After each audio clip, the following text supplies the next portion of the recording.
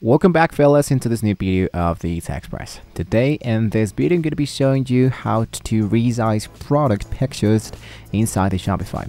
So if your images aren't the right sized, if you're looking that your images can look distorted or a little bit unprofessional, I'm going to be walking you through the steps to resize your product images and ensure that the Shopify store looks great. So first of all, what you want to do is to focus into your store, check out your product and check out your images. Our goal today is to do these images. I'm going to try to make these images a little bit smaller. I wanted, of course, to not focus into, let's say this one is smaller and only this size. So there are a few ways of how we can actually focus in here. First of all, what you need to do is to understand the image requirements. So before all of this, you wanted, of course, to understand what does the Shopify recommends using your images when you upload your images. When you go directly into your products and you hit into add your product, usually here it's going to be asking you to enter your media.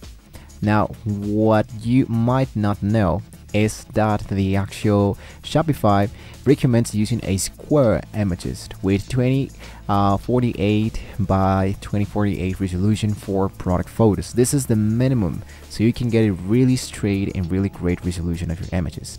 And the second, you want to ensure that your images are high quality and consistent across your store for a clean and professional appearance. With that in mind, then we can make the resizing images directly inside the Shopify. So if you go back, make sure of course that you have products into your store so you can continue. Let's of course focus into the left part that says products. Now here I select the product I wanted to edit and clicked into the product images. So I click in here, and here I go and select my product.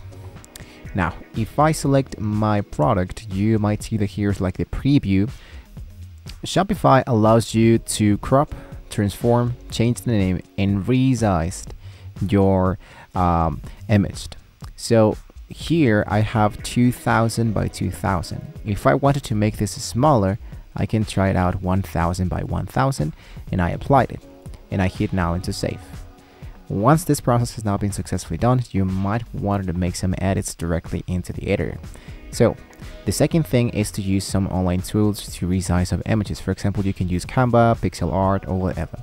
This is not recommended, but I believe that you can use this if you wanted to. Now if I go back into my product and you still see that your image still looks exactly the same sized, then I needed to go back into Shopify, go into online store, and inside my online store I wanted to focus now into the editor of my current theme. So let's go for customized. Now that we are inside the customization banner, I wanted to go into the section of my product, let's say this one. If I click here, you should see that here's the template of our product. If you click into the image, you should see here that we have all the information, the product information. So usually the media feed can be changed from original or into fill. Now we can change this kept layout as a stacked to columns, thumbnails, and much more. Now into the image zoom, let's go for no zoom, mobile layouts, hide, and there we go. Now you have here the section that says custom CSS. Here what we can do is to add in a specific section to try to make this square a little bit much more smaller. So if you don't know actually anything about coding, just open a new tab. Open ChatGPT, a place that you can ask for almost everything.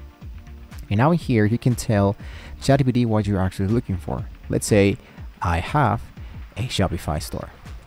I have a product page, and my image is a little bit big. There is a section into the editor that says CSS.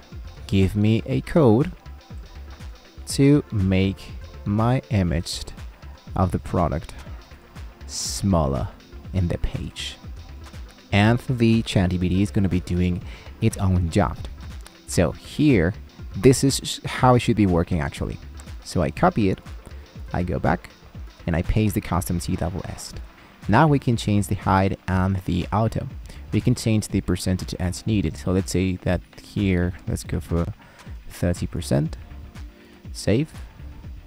and reload the page to see if there are any changes that actually works into our product. And now if this one still does not work, then I can suggest you to just edit this straight directly into the coding editor. So let's go here for the 3 dots, edit code, and now this one should be sending us directly into the coding editor of our theme. Now you don't have to be worried about all of these elements, just focus into the left part. I'm going to look out for the section of the main product. Here I'm going to scroll down until I find the word wrapped. If you don't find it, or you think that this is too difficult, let's go for Windows F. As you can see here is product media wrapped. So here is the thumbnail slider, a little bit into the up. Here is the margin left. I'm gonna change this for 55, for example. And my image now looks a little bit smaller. I can try it out with 10% if I wanted to, and see if this one has not been applied. And there you have it, guys. That's how you can actually change a specific image of the Shopify and the current size. So just in case you have any question, you can leave it down below in the comment section. Thank you so much for watching the video, guys. Hopefully this was a very useful solution for you, and well, hopefully we can all see you next time. See you soon.